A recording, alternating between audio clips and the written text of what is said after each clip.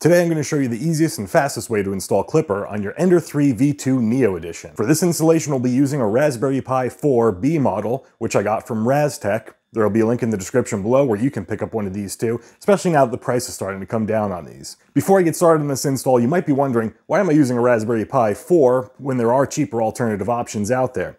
Well, I do have an Orange Pi Zero 2 installed in my CR5 Pro H over there, and that's been running fine, but I also want to get this project done quickly, and I use this printer pretty often, so the easiest way to get Klipper installed is with a Raspberry Pi. Not to mention, I can also have multiple instances of Klipper on this, whereas that's a lot more difficult to do with an Orange Pi Zero 2, and it might not run as well. So we're going to go with the tried and true platform that the Raspberry Pi 4 is. So I went for the RazTech kit specifically because it comes with everything I need. It comes with this Raspberry Pi 4 with 4 gigs of RAM, comes with a case, although you can of course print out your own case and make it suited for your printer, but I want this on the outside because I do plan on running multiple instances of Klipper on this. Cooling fan, power supply, makes things a little bit easier. HDMI cables, which we won't be needing for this installation, but it's cool it comes with it just in case you're using this as a media server or something. An SD card, which we'll definitely be using for mainsail. Heat sinks to help it stay nice and cool. And of course a card reader, which will come in handy for that SD card. So before we get started, let's prepare our Raspberry Pi 4. We'll take it out of the box here and we'll get our heat sinks set on. When applying heat sinks, I always like to use an alcohol pad. It's not necessary, but it does help promote better adhesion, which is something you're going to want. And again, this RazTech kit already comes with heat sinks and all the ones you're going to need. So now that the alcohol has dried up, we're going to take our largest heat sink here and we're going to put it onto the processor here and just press that firmly but not too firm for about 30 seconds. Then we're going to take the next largest one, peel off the adhesive protector there, and then we're going to apply it to the RAM over here. Same thing, about 30 seconds. Then we're going to take the third largest one, peel off the adhesive protection on that, and then we're going to put it over here on the USB controller. And it definitely helps if your fingers are a bit smaller than mine. We're going to take the smallest heatsink, or the fourth largest if we continue my trend here, and we're going to put it on the Ethernet controller. And this would be where it comes in handy if you definitely have tinier hands, because this is going to be difficult, or a pair of pliers would be helpful, but yeah, perfect. There we go. Press that on there for another 30 seconds, and then we'll get to the next bit. Now we're going to take a case here, take this top part off, and we're going to screw the Raspberry Pi in like this, being mindful of where the I/O ports are going to be just over here. If you go with this kit as well, now would be a great time to screw the board into the case, but for the purpose of this video, I'm not going to do that. However, I am going to screw the fan onto this. And the way I'll put the fan is it will be blowing air onto there and venting throughout the case. But before I screw everything down, I'm just going to make sure everything test fits properly. And for fan power, we're going to be using this pin here for 5 volts and this pin here for ground. This will make sure that the fan's on all the time on 5 volts. If you wanted to, you could probably depin this and then put your own connectors on, or run this however you want if you want to control this with 3 volts instead of 5. But for the purposes of this, I'm going to be running it at 5 volts because noise isn't really a concern for me. Of course, you'll do this when you have this part of the case on, but I just want to show you where it's going to go. So this is kind of what it will look like before we pop the top part on. And we're going to have the fan facing this way so it's blowing air onto the components here. We'll snap this all into place. Now that it's all snapped into place, there will be a gap here which will allow for more airflow. And just in case you're wondering, the SD card slot is still accessible with this case. So let's put this aside for now, grab our SD card, pop it in the computer, and do what we need to from there. So now that we're on the computer side of things, we're going to head over to docs.mainsail.xyz. There'll be a link in the description below so you can follow along as well. We're going to be installing Mainsail OS, and to do that we're just going to go over to installation here. We're going to go to Mainsail OS right here, and we're going to scroll all the way down to the bottom of the page, getting started. Raspberry Pi models for this. And the nice thing about this RazTech kit is it does come with a 32 gigabyte Class A1 SD card from SanDisk. So we're just going to scroll down here to Raspberry Pi Imager. And then we're going to download it for Windows. And once it's finished downloading, we'll just pop it open here. Install. We'll finish it here. And let's pop back over to Mainsail here. And then we'll follow along with the instructions here. So we're going to click Choose OS. Then we're going to go to Other Specific Purpose OS. And click 3D Printing. And then we're going to go to Mainsail. And then we're going to be using the recommended. You can either use the 64-bit or 32-bit. there's not really going to be much benefit if you're going to use 64-bit with your Raspberry Pi 4, but we'll just go with 32, and then we're going to choose our storage here, the 32GB SD card. And then before we click write, we're going to hit this little gear icon here. We're going to set our host name, and for this we're just going to say Ender3 v2 neo.local. We're going to enable SSH, and we're going to put the password, or we're going to put the username here as Pi, just to make things easier. Password, you can choose any password you'd like.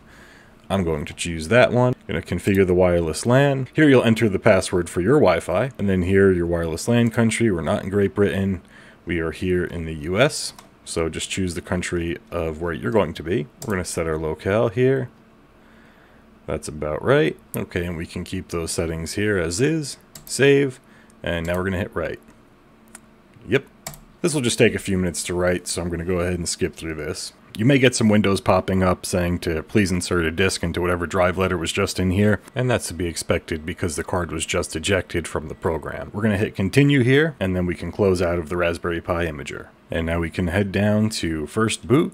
So if you have extra peripherals, you can go ahead and read through the documentation here to see what to do, but I'm going to have mine just as is, and let's take the SD card out and head back over to the Raspberry Pi. So now that you've got your installation of Mainsail OS on this SD card, we're going to pop this down into here on our Raspberry Pi, and just make sure your SD card's in there nice and good. And then we're going to take our power and plug it in. So this is powered through USB-C here. The fan is running, and you can see the green LED indicating SD card activity. And once it starts flashing kind of intermittently here, we'll know that this is ready to go, and we can head back over to the computer and then check everything out. So this might take a few minutes depending on the size of the SD card that you use. With this kit, this should take only about 2 or 3 minutes. And as we head back over to the computer for the second time, we're going to need to take an SD card with us because we're going to have to flash Klipper onto this printer. And to do that, we need to make a config file to put on this. And I just plugged this SD card into the computer. I'm just going to go ahead and format it. Make sure it's FAT32. And we're done there. And now we're going to need to go into Mainsail OS, and we're going to try to get onto it by using the host name we just gave it.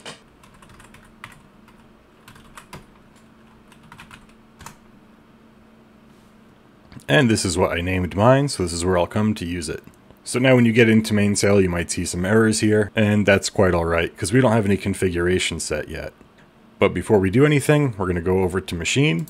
We're going to check for updates for everything by coming over here and checking the update manager. Now that it's checked everything, we can see there's some updates here. So we're going to go ahead and update all components. This should just take a few minutes to do.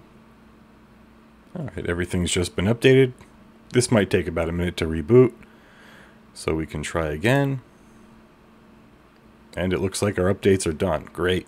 So we're going to hit close out here, and it does not have a printer.config, so it's probably freaking out a little bit. There's a couple ways we can put this on here. We can use an FTP service, or an easier way is we can just add a new file. We're going to call it printer.cfg.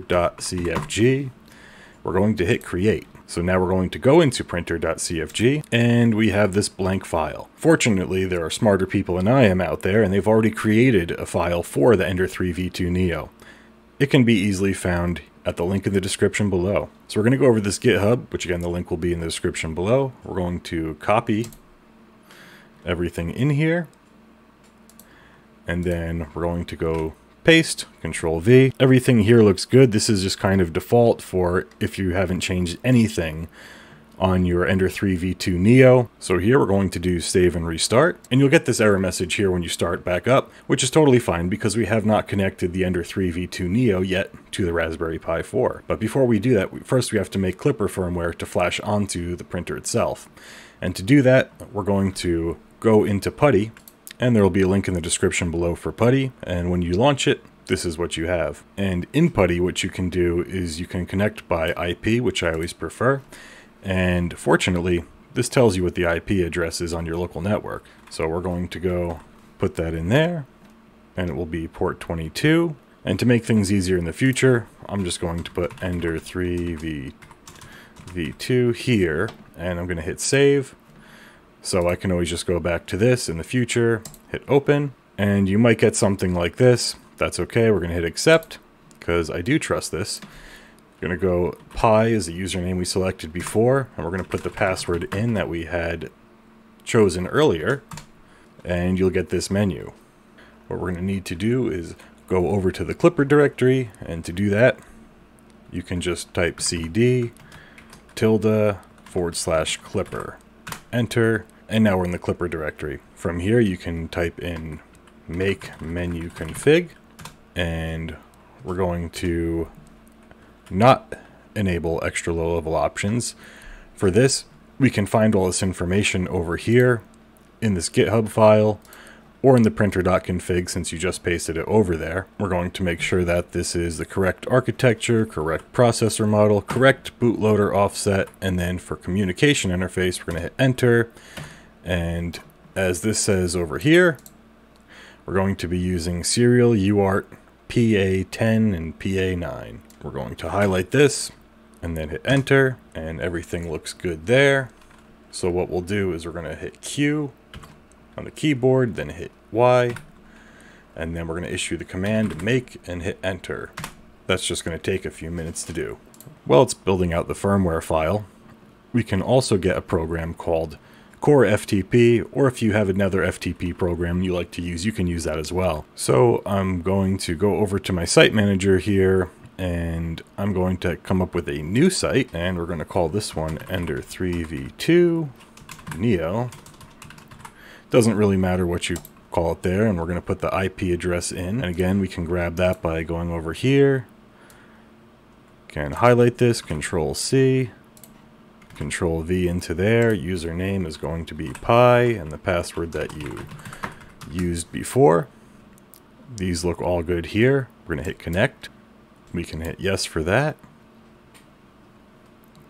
And then you have all your files that are on the Raspberry Pi here. So we're going to go over to Klipper and out, and here we've got clipper.bin. So what we're going to do with this file is we're going to download the file, and once you have it downloaded on your local workstation, it'll just download in your default download location, but you can also specify where you'd like it downloaded here as well. So we're going to locate our file, which is this one here. We're going to right click it and then hit copy. And then we're going to go over to our USB drive. We're going to hit paste. The good thing is with the Creality boards, they don't really care what the firmware's name is, as long as it's a bin file and as long as it's not the same bin file that was used for the last flash. And I guarantee you if it's a new Ender 3 V2 Neo and it's never had Klipper on it before, clipper.bin will work just fine. So now with this file on here, we can close this out, take the SD card out, and go back over to the Raspberry Pi. And now that we have our firmware on the SD card, we're going to put it into the printer. But before we turn it on, we're going to unplug the screen, just for safety. Back here there's a little plug which you can just kind of wiggle out, and we'll put the printer back where it was. Some boards will prevent Klipper being flashed if the screen's connected, but we're not going to be using the screen anyway, so it's fine to leave it unplugged. So now the SD card's in, the screen's unplugged, we're going to hit the power switch. Should see this go. Give it about a minute. It should only take a few seconds to flash, but once you've given it about a minute to be sure, we're going to take a micro USB to USB-A cable, plug it into one of the USB ports on the Raspberry Pi, and then we're going to plug it into the main board over here. So it's been about a minute. We can leave the SD card in or we can take it out. At this point it doesn't really matter, but we're going to plug in the Raspberry Pi 4 here and head back over to the computer. And back in PuTTY we can check to see if the MCU is being detected by the Raspberry Pi. So to do that we can type in ls/dev/serial/by-id, hit enter, and we're going to get this USB serial thing here, and that is the default. We can leave it there because that will already be in the config, but if you want you can copy it and then open up printer.cfg. We're going to scroll down to MCU and we're going to see that it's the same here, which it looks like it is. Okay, so we're just going to save and restart because we need to restart it anyway. We're going to see that the MCU here, which is the Creality main board, is connected. So what we can do here is we can go back to dashboard and we can see there's some warnings issued here about these things not being defined in config, and the easiest way to do that is to make sure you include mainsail config in our printer.config file. How do you do that? You go over to here to machine, and then you see you've got mainsail.cfg. We're going to go click on printer.cfg, and in our config file we can just do the following: bracket include mainsail.cfg, and then it will have the close bracket for you. Save and restart. All that does is say, in this printer.config, we're going to reference this file here. We'll go to the dashboard, and we have none of those warnings anymore because now we have all the commands that we need. So what we're going to do, let's click the home button and see what happens on the printer.